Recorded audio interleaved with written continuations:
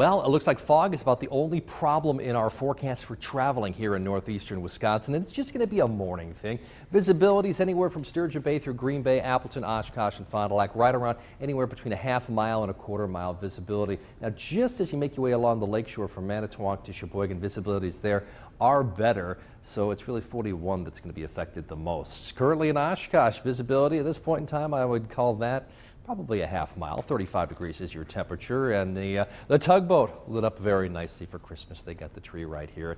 You can just see the bridge across the way, so yeah, about a quarter-mile visibility there. On top of that, there is a little bit of snow falling west of Green Bay and northwest of Green Bay.